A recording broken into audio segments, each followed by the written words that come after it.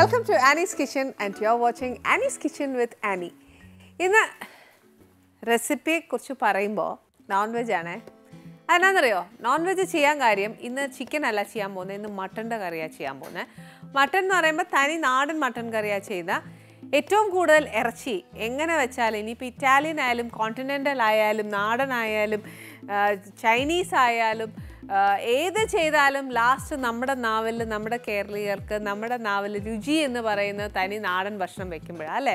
അല്ലാതെ നല്ലപ്പോഴൊക്കെ നമ്മൾ കഴിക്കുവാന്നേൽ പ്രശ്നമില്ല, പക്ഷേ എപ്പോഴും അതിനൊരു വ്യത്യാസം വരുമ്പോഴത്തേന് പിന്നെ നമ്മളൊന്ന് കൊതിക്കുകയില്ല. നമ്മുടെ നാട്ടിൽ വന്നിച്ച് വെളിയിലൊക്കെ പോകുമ്പോഴേ നമ്മുടെ നാട്ടിൽ വന്നിച്ച് ഇച്ചിരി ചോറും മീൻകറിയൊക്കെ ഉണ്ടാകാനായിട്ട് നമുക്കത് തോന്നി തുടങ്ങും. അപ്പോൾ ഇന്ന് നമ്മൾ ചെയ്യാൻ പോകുന്ന ഒരു സാധാ മട്ടൻ കറിയല്ല, മട്ടൻ ഒരു പെപ്പർ കൊണ്ട് ചെയ്തേക്കുന്ന ഒരു പെരട്ടാണ് നമ്മൾ ഇന്നിവിടെ ചെയ്യാൻ പോകുന്നത് ഏറ്റവും എളുപ്പത്തിൽ. അതിന് വേണ്ടിയത് എന്നാന്ന് നോക്കും. കുറച്ച് മട്ടൻ, ഇത് ഏകദേശം 1 കിലോ ഉണ്ട്. പിന്നെ വേണ്ടിയത് ഒരു ഇച്ചിരി പെരിഞ്ചീരകം, കുറച്ച് മുളക് പൊടി, മല്ലിപ്പൊടി, ഇച്ചിരി നാരങ്ങാ നീര്, ഇല്ലെന്നുണ്ടെങ്കിൽ കുറച്ച് വിനാഗിരി എടുക്കുക, ഇഞ്ചി, വെളുത്തുള്ളി, കുറച്ച് മഞ്ഞൾപ്പൊടി, കുറച്ച് സവാള, കുറച്ച് കുരുമുളക്. പിന്നെ അറിയാലോ ഇത് വെളിച്ചെണ്ണയിലാണ് ഉണ്ടാക്കാനുള്ള. പിന്നെ കുറച്ച് കൂടുതൽ കറിവേപ്പില, ഇത്ര വേണ്ടിയ. ഇനി മട്ടനെ ഒന്ന് കുറച്ച് മാരിനേറ്റ് ചെയ്ത് വെക്കണം. അതെന്നൊക്കെ ചേർത്ത് വെക്കേണ്ടതെന്ന് അറിയാവോ? ഈ പൊടിയെല്ലാം ഇട്ട് വെക്കണം. അതായത് കുറച്ച് മഞ്ഞൾപ്പൊടി,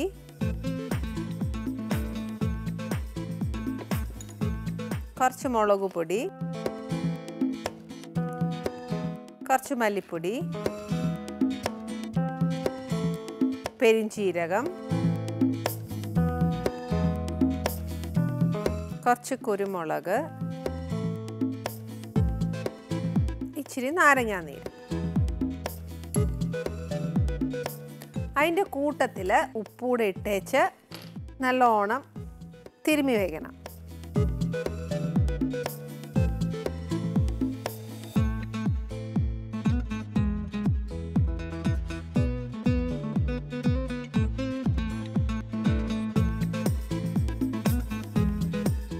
ഇതിനകത്തെല്ലാം ഒരു ഇച്ചിരിച്ചിരിയെ ചേർത്തിട്ടുള്ളൂ. ഇനി എന്നാ ചെയ്യേണ്ടതെന്ന് വെച്ചാൽ ആദ്യം അടുപ്പ് കത്തിക്കാം. അടുപ്പ് കത്തിച്ച് വെച്ച് ഫസ്റ്റ് എന്നാ ചെയ്യണമെന്ന് അറിയാവോ? ഇച്ചിരി വെളിച്ചെണ്ണ ഒഴിക്കുക. ഫസ്റ്റ് എന്നാ ചെയ്യണ്ടേ, ഉള്ളി ഇടുക,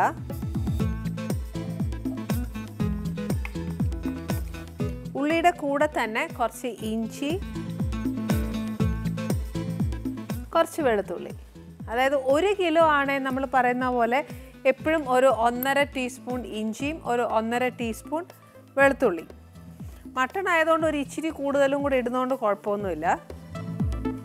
ഇത് നല്ല വാടി കുറച്ച് ബ്രൗൺ കളർ ആവുന്നിടം വരെ നമ്മൾ ചെയ്യണം.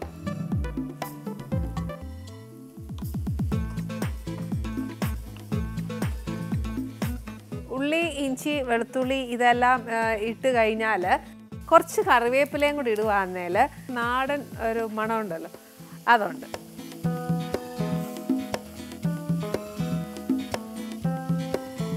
മട്ടൻ കറി ശരിക്കും പറഞ്ഞാൽ നമ്മൾ ഈ പാനയിലൊന്നും വെച്ചാലൊന്നും വേവുകയല്ല. നമ്മുടെ എന്നാ പറയുക, കനലടുപ്പയിൽ വെക്കുന്നതാണ് ഏറ്റവും ടേസ്റ്റ്. അത് ഉച്ചയ്ക്ക് കഴിക്കാനുള്ളതാണെങ്കിൽ രാവിലെ അങ്ങ് വെക്കുവാന്നേൽ ഈ പാടില്ല. അത് അവിടെ കിടന്ന് ഇങ്ങനെ തിളച്ച് ആ കനലേ കിടന്ന് തിളച്ച് പോകുന്നതിൻ്റെ ഒരു രുചി എന്ന് പറയുന്നത് ഒരു പ്രത്യേക രുചിയാണ്. ഇനി ഇതൊരു ഇച്ചിരി നല്ലതായിട്ടൊന്ന് വാടിക്കോട്ടെ. വാടുക എന്ന് പറഞ്ഞാൽ ആ ഉള്ളി ഒരു നല്ല മൂക്കണം, അതിൻ്റെ ഒരു പച്ചച്ചൊവ മൊത്തം പോകണം. മൊത്തം പോയേച്ച് ആ ഇഞ്ചിയും വെളുത്തുള്ളിയും ഒക്കെ നല്ലോണം ഒന്ന് എന്താ പറയുക അലിഞ്ഞ് അതിനകത്തോട്ട് ചേരണം. അറ്റ്ലീസ്റ്റ് ഇങ്ങനെ മൂത്ത് നല്ല ബ്രൗൺ കളർ ആയില്ലേലും എന്നാ പറയുക അതൊന്ന് വെന്ത് അതിൻ്റെ ആ ഒരു പച്ച ചൊവയില്ലേ അതെല്ലാം ഒന്ന് മാറുന്നിടം വരെയെങ്കിലും അറ്റ്ലീസ്റ്റ് നമ്മൾ അതിനെ ഒന്ന് മൊരിച്ചെടുക്കണം. ഇനിയിപ്പോൾ ഇത് ഇങ്ങനെ തന്നെയല്ല, ഉള്ളി ഒന്ന് അരച്ച് ചേർക്കാനാന്നേൽ അങ്ങനെയും ചെയ്യാം. ഇങ്ങനെ അരച്ച് ചേർക്കുവാന്നേൽ നമ്മൾ ഈ വഴറ്റുന്നതിനെക്കാട്ടിലും കുറച്ചുകൂടെ എളുപ്പത്തിൽ ഒന്ന് വഴന്ന് കിട്ടും. പെട്ടെന്ന് അതിനകത്തെ എന്നാ പറയുക വെള്ളം എല്ലാം അങ്ങ് വറ്റിപ്പോയേച്ച് മൂക്കാനായിട്ട് ഒരു ഇച്ചിരി എളുപ്പമാണ്. മാത്രമല്ല നമ്മുടെ ഗ്രേവി കുറച്ച് തിക്കാക്കാൻ വേണ്ടിയിട്ട് ഉള്ളി അരച്ച് ചേർക്കുകയാണെങ്കിൽ കുറച്ചുകൂടെ നല്ല ടേസ്റ്റ് വരും. ടേസ്റ്റ് എന്നല്ല, ഗ്രേവി നല്ല തിക്കായിട്ട് കിട്ടും. ഇപ്പോൾ ഉള്ളി ഇച്ചിരി ഒന്ന് വാടിയിട്ടുണ്ട്. ഇതിനകത്തോട്ട് ഞാൻ നമ്മുടെ പൊടിയെല്ലാം ഒന്ന് ചേർക്കണം. അതായത് നമ്മൾ ബാക്കിയുള്ള പൊടിയെല്ലാം വേണം. കുറച്ച് മഞ്ഞൾപ്പൊടി, എരിവ് വേണ്ടിയവർക്ക് കൂട്ടാവേ. അതേപോലെ തന്നെയാണ് മല്ലിപ്പൊടിയുടെയും കണക്ക്.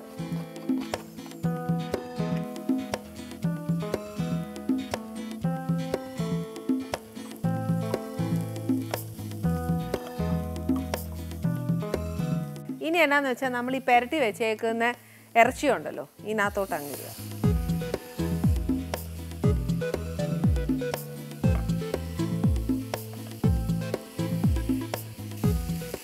ഇത് ആക്ച്വലി ശരിക്കും മട്ടൺ പെപ്പർ ഫ്രൈ ആയതുകൊണ്ട് മട്ടണിനകത്തോട്ട് ധാരാളം കുരുമുളക് വേണം. ചിലർക്ക് ഒരുപാട് കുരുമുളക് ഇഷ്ടമല്ല, ചിലർക്ക് കുരുമുളകിൻ്റെ ടേസ്റ്റ് ഭയങ്കര ഇഷ്ടമാണ്.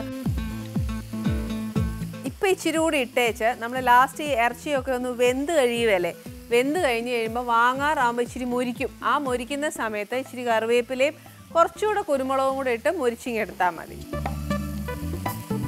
ഇപ്പോൾ ദേ ഈ അരപ്പെല്ലാം ഒന്ന് മൂത്തു. ഇനി എന്നാ ചെയ്യുന്നത്, ഒരു ഇച്ചിരി വെള്ളം ഒഴിക്കണം. ഇച്ചിരി ഒന്നും പോരാ, നല്ലതായിട്ട് വെള്ളം വേണം. നല്ല വെള്ളം ഒഴിച്ചേച്ച് ഈ മട്ടൺ എന്ന് പറയുന്നത് ബേസിക്കലി കുറച്ച് വേവുള്ള കൂട്ടത്തിലാണ്. മട്ടൺ വെന്തതിന് ശേഷം എന്നാ ചെയ്യണം, ഇച്ചിരി വെള്ളം കാണും. ആ വെള്ളം തിരിച്ച് പാനിലോട്ട് ഒഴിച്ചേച്ച് നല്ല വറ്റിച്ച് മുരിച്ചെടുക്കണം. മുരിച്ചെടുക്കുന്ന സമയത്താണെന്ന് ഞാൻ പറഞ്ഞ കറിവേപ്പിലയും നമ്മുടെ കുരുമുളക് പൊടിയും കൂടെ ഇട്ട് നല്ലോണം ഒന്ന് മുരിച്ചെടുക്കണം. ഇത്രയും മാത്രമേ ഇതിനകത്ത് ചെയ്യാനുള്ളൂ. പിന്നെ ഇതിൻ്റെ കൂടെ നല്ല ചൂട് ബറോട്ടയോ ഒക്കെ കഴിക്കുവാണെങ്കിൽ കുറച്ചുകൂടെ നല്ല ടേസ്റ്റാണ്. എന്താ പറയുക, രുചിയൊന്നും ഞാൻ എടുത്ത് പറയണ്ട, ഭയങ്കര ടേസ്റ്റാണ്. എന്താ പറയുക, ഒരു പൊറോട്ടയോ അല്ലെങ്കിൽ ഒരു പൂരിയോ ഒരു ചപ്പാത്തിയോ വല്ലതും കഴിക്കേണ്ട ആൾക്കാർ 3-4 എണ്ണം വീതം അങ്ങ് കഴിക്കും. നല്ല രുചിയോടെ കഴിക്കും. അപ്പോൾ ഏതൊരു ഭക്ഷണമാണെങ്കിലും രുചിയോടെയും തൃപ്തിയോടെയും എന്താ പറയുക, നിറവോടുകൂടിയും കഴിക്കുമ്പോഴാണ് ഉണ്ടാക്കി കൊടുക്കുന്നവർക്കും സന്തോഷം, കഴിക്കുന്നവർക്കും അതിലേറെ സന്തോഷം ഉണ്ടാവുക. നമ്മുടെ മട്ടൺ കറി ഇവിടെ റെഡിയാണ്. അതിൻ്റെ കൂടെ ഉണ്ടാക്കാൻ പറ്റിയത് പത്തിരി മാത്രമാണ്. പത്തിരി കുറച്ച് പാടുള്ള പണിയാണ്, പക്ഷേ എന്നാലും ഒരു 5-6 എണ്ണം ഉണ്ടാക്കാൻ വലിയ താമസമൊന്നുമില്ല. എന്നാലും എന്നാ പറഞ്ഞേ, ഉണ്ടാക്കുന്ന നേരത്തെ ഇച്ചിരി അബദ്ധങ്ങളൊക്കെ പറ്റിയിട്ടുണ്ട്. പക്ഷേ എന്നാൽ ടേസ്റ്റിന് ഒരു കോംപ്രമൈസും ഇല്ല. കാര്യം ഈ ടേസ്റ്റിന് ഞാൻ കോംപ്രമൈസ് ചെയ്യാത്ത എന്നാന്ന് വെച്ചാൽ, ഇന്ന് ആനീസ് കിച്ചണിൽ വരാൻ പോകുന്ന ഗസ്റ്റ് ഈവൻ ഒരു ക്യാരക്ടറോ അല്ലെങ്കിൽ ഒരു ഫുഡിൻ്റെ കാര്യത്തിലോ ഒക്കെ ഒരു കോംപ്രമൈസ് ഇല്ലാത്ത ഒരു വ്യക്തിയാണ് ഇന്ന് ആനീസ് കിച്ചണിൽ വരാൻ പോകുന്നത്. അദ്ദേഹം 12 വയസ്സിലാണ് സിനിമ ഫീൽഡിലേക്ക് വന്നത്. അദ്ദേഹത്തിനെയും ഈ പറഞ്ഞ എന്നെയും സിനിമ ഫീൽഡിലേക്ക് കൊണ്ടുവന്നത് മേനോൻ അങ്കിളാണ്. അതുകൊണ്ട് എന്താ പറയുക, ഒരേ സ്കൂളിംഗ് ആണ് ഞങ്ങൾക്ക് കിട്ടിയിരിക്കുന്നത്.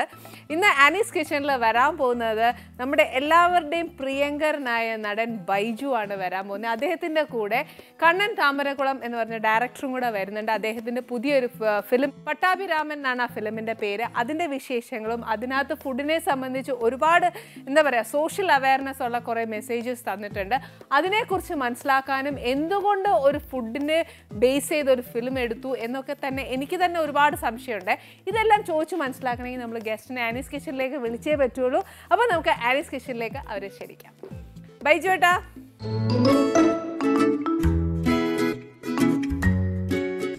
നമസ്തേ. നമസ്തേ. ബൈജു ഏട്ടനെ ആദ്യം വിളിച്ചതെന്നാന്നറിയോ, തിരുവനന്തപുരത്തുകാർക്ക് ബൈജു ഏട്ടനെ ഒരു പരിചയക്കുറവുമില്ല അല്ലേ?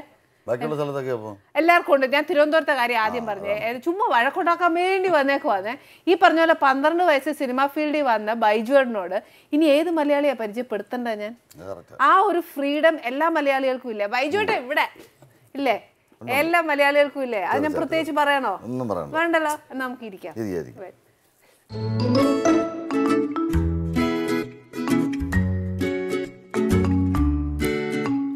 ബൈജുവേട്ടാ, ആദ്യം എൻ്റെ ഒരു സംശയം തീർത്തേരും. ശരിക്കും എല്ലാവർക്കും, നമുക്ക് എല്ലാ നാട്ടുകാർക്കും എല്ലാ മലയാളികൾക്കും ബൈജു എന്നുള്ള പേരറിയാമേ. ആക്ച്വലി ബൈജു സന്തോഷാണോ, സന്തോഷ് ബൈജു ആണോ, ബൈജു കുമാറാണോ, സന്തോഷ് കുമാർ, എന്താ സംഭവം? എങ്ങനെ വേണേലും വിളിക്കാം. പക്ഷേ എന്നാലും ഒന്ന് പറഞ്ഞു, ഒഫീഷ്യലായിട്ട് എന്നാ പേരാന്ന് പറയാം. ബൈജു വീട്ടിൽ വിളിക്കുന്ന പേര്. സന്തോഷ് കുമാർ ഗുഡ് നെയിമാണ്. അപ്പോൾ ഈ ബൈജുവിൻ്റെ കൂടെ ഈ സന്തോഷം കൂടെ അങ്ങ് ചേർത്തു, അത്രേ ഉള്ളൂ. ഇപ്പോൾ ബൈജു സന്തോഷം. അതെ. അപ്പൊ ഞങ്ങൾ ബൈജു എന്ന് വെച്ചാൽ ന്യൂമറോളജിക്കലി അതാണ് ശരിയെന്ന് അത് ശരിക്കും ബൈജുട്ട വിശ്വസിക്കുന്നുണ്ട്. അതിൽ മാത്രമേ എനിക്ക് വിശ്വാസമുള്ളൂ, വേറെ ഒന്നിലും വിശ്വാസം. ബാക്കി എല്ലാ വിശ്വാസവും പോയോ? എല്ലാം പോയി. അയ്യോ, പിന്നെ ഈ 12 വയസ്സിൽ ഈ പറഞ്ഞ പോലെ സിനിമ ഫീൽഡിലേക്ക് വന്ന് ബൈജുയുടെ ഒരു ലോങ് ജേർണിയാണ് ബൈജുവിന്റെ ലൈഫിൽ. 38 years. എല്ലാവരും 20 years to 25 years ഒക്കെ ആകുമ്പോഴത്തേക്ക് ആഘോഷിക്കും. ബൈജുവിന് തന്നെ അതൊന്നും ആഘോഷിക്കാൻ ഞാൻ വിചാരിച്ചെന്ന് വെച്ചാൽ ഒരു 75 ആകുമ്പോൾ ആഘോഷിക്കാന്ന് വിചാരിച്ചു. തമാശയാണോ? ഇല്ലല്ല, അന്ന് സംഭവിക്കാൻ പോകുന്ന കാര്യം. 75 ആകുമ്പോൾ എത്രയായി? 85 87 വയസ്സിൽ എനിക്കാവുള്ളൂ. അത്രേ ഉള്ളൂ. 87 ആയി. ആഘോഷം കഴിഞ്ഞാൽ ഉടനെ ഞാൻ മരിക്കും. 87 നല്ല വർത്താനം എല്ലാം പറയാനാണ്. 87 മരിച്ചുകൂടെ മനുഷ്യന്? അത് ശരി. ശരിക്കും ബൈജുവിനെ അന്ന് നമ്മുടെ രണ്ടുപേരുടെയും ഗുരു ഒരാളാണ്, മെന്നങ്കിളാണ്. ശരിക്കും ബൈജുവിനെ എങ്ങനെ കോളേജിലോ സ്കൂളിലോ എവിടെ വെച്ചാ കാണുന്നത്? 12 വയസ്സ് സ്കൂളിൽ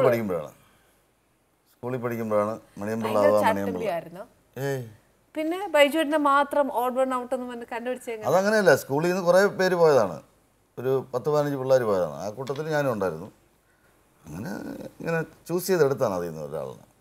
ബൈജുവിനെ എങ്ങനെ ചൂസ് ചെയ്ത്? അപ്പൊ ചോദിച്ചപ്പോ എന്നാ പറഞ്ഞു? അഭിനയിക്കാൻ ഇഷ്ടമാണെന്നൊക്കെ പറഞ്ഞു. അന്ന് അഭിനയത്തിനെ കുറിച്ചൊന്നും അറിയില്ലല്ലോ. സിനിമ വരണമെന്നുള്ളതൊക്കെ ഒന്നുമില്ല. സിനിമയെ പറ്റി നമുക്ക് ആ ഒരു ഫാന്റസി വേൾഡ്. അന്ന് ഭയങ്കരമായിട്ട് സിനിമ കാണും. അന്ന് ജയൻ സാറിന്റെ സിനിമകളൊക്കെ ഉള്ള സമയമല്ലേ? ജയൻ ഫാൻ ആയിരുന്നു. പുള്ളിയുടെ പടമൊക്കെ വെട്ടി ഞാൻ ഇങ്ങനെ എൻ്റെ അലമാരയിലൊക്കെ ഒട്ടിച്ച് വെച്ചിട്ടുണ്ടായിരുന്നു. പഴയ പത്രത്തിൽ വരുന്ന കട്ടിങ്സ് ഒക്കെ ഇല്ലേ? അപ്പൊ ജയൻ ഫാൻ ആയിരുന്നു. അതുകൊണ്ട് ആ ക്രേസിൽ അങ്കിള് വിളിച്ചപ്പോ പോയി. അപ്പൊ ഞാൻ അതിന് തൊട്ട് മുമ്പായിട്ട് ഒരു നാടകത്തിൽ അഭിനയിച്ചിട്ടുണ്ടായിരുന്നു സ്കൂളിൽ. ഫുൾ ലെങ്ത് റോളായിരുന്നു അതിനകത്ത്, ഒരു സ്കൂളിലെ പ്യൂണായിട്ട്. അപ്പൊ മേന്നങ്ങൾ അഭിനയിക്കാൻ പറഞ്ഞപ്പോ പേടിയൊന്നും ഇല്ല. അഭിനയത്തെ കുറിച്ച് നമ്മൾ കൂടുതൽ അറിയുമ്പോഴാണ് നമുക്ക് പേടി വന്നത്. ഇപ്പൊ പേടിയുണ്ടോ? ഇപ്പൊ ചെറുതായിട്ട്. പക്ഷെ എന്നായാലും ഒരു കാര്യം പറയാം, ലൂസിഫറിനകത്തെ റോൾ വാസ് സൂപ്പർ. ഉള്ള കാര്യം പറയാം. ബൈജുയുടെ സ്കോർ അത് ഞാൻ മെനിഞ്ഞാന്ന് മുരളി ഗോപിയായിട്ട് ഫോണിൽ സംസാരിച്ചപ്പോൾ പുള്ളി പറഞ്ഞു, ഞാൻ പുള്ളിയുടെ 3 സിനിമകൾ അഭിനയിച്ചിട്ടുണ്ട്. ഒന്ന് ഈ അടുത്ത കാലത്ത്, പിന്നെ ഒന്ന് ലെഫ്റ്റ് റൈറ്റ് ലെഫ്റ്റ്, പിന്നെ ലൂസിഫർ. 3-നകത്തും എനിക്ക് ഭയങ്കര പേര് കിട്ടിയ പടങ്ങളാണ് 3. റിയലി അതിനകത്ത് ശരിക്കും ബൈജുവിന് ഒരു സൈലന്റ് ആണ്. പക്ഷെ എന്നിട്ട് മുരളി പറഞ്ഞ വേറെ ആയിരുന്നു, ചേട്ടാ ഞാൻ ഏത് സിനിമ എഴുതുമ്പോഴും ഏത് സിനിമ എഴുതുമ്പോഴും അറിയാതെ ബൈജുവിന് ഒരു റോൾ അതിനകത്ത് താനെ ഉണ്ടാവുന്ന പറഞ്ഞത്, എനിക്കും ഇന്ദ്രജിത്തിനും. പക്ഷെ ഇത് പറയാതിരിക്കാൻ പറ്റില്ല, സൈലന്റ് ബട്ട് ലാസ്റ്റ് കൊണ്ട് ഭയങ്കര സ്കോറിംഗ് ഇപ്പൊ എതിർ കക്ഷികളല്ലേ, അപ്പം ഒരിക്കലും ഇപ്പറേ ചാടിയേച്ച് നിൽക്കും തോന്നും. മാത്രമല്ല ഇപ്പൊ ട്രിവാൻഡ്രത്തൊക്കെ ഭയങ്കരമായിട്ട്. ഇനി സാറിന്റെ പടത്തിന്റെ വിശേഷങ്ങൾ പറയൂ. എല്ലാ പടവും ജയറാമേട്ടനെ വെച്ച് ഇങ്ങനെ കണ്ടിന്യൂസ് ആയിട്ട് എടുത്തോണ്ടിരിക്കുക. ജയറാമേട്ടന് ഒരു ലക്കി ആയിട്ടുള്ളതാണോ?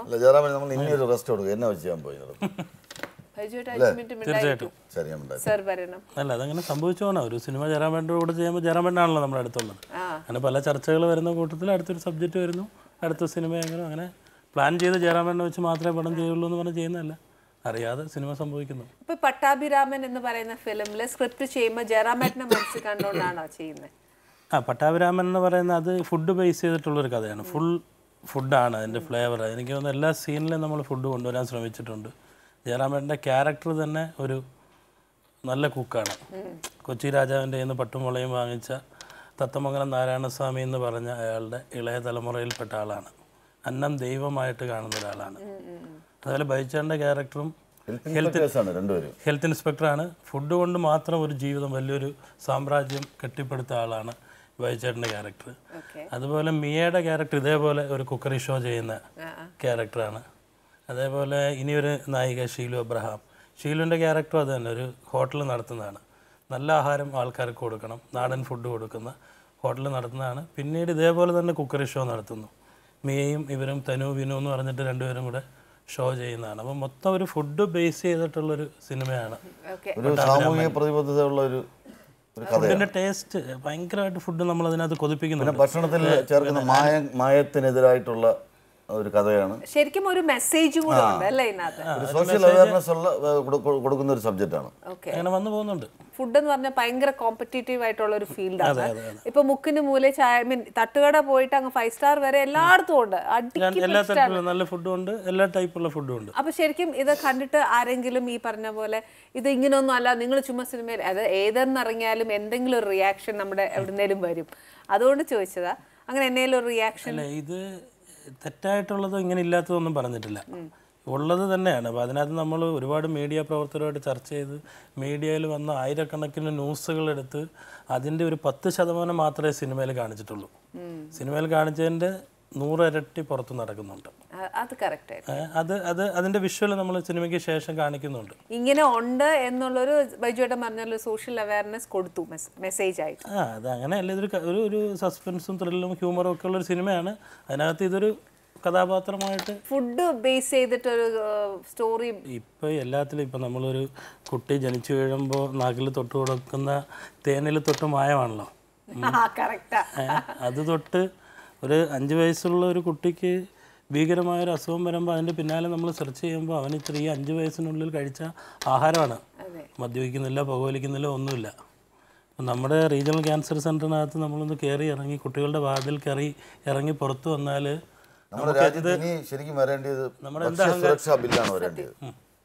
അതാണ് ഗവൺമെന്റിന് വേണ്ടിയിട്ട് അവർ ഈ സിനിമ കണ്ടാൽ, എൻ്റെ ഒരു ഇതെന്ന് വെച്ചാൽ 1 ലക്ഷം ആൾക്കാർ ഈ സിനിമ കണ്ടാൽ അതിലൊരു 5 പേരെങ്കിലും ഒരു ദിനചര്യയിൽ ചെറിയൊരു മാറ്റം ഉണ്ടായാൽ അത്രയും നല്ലത്.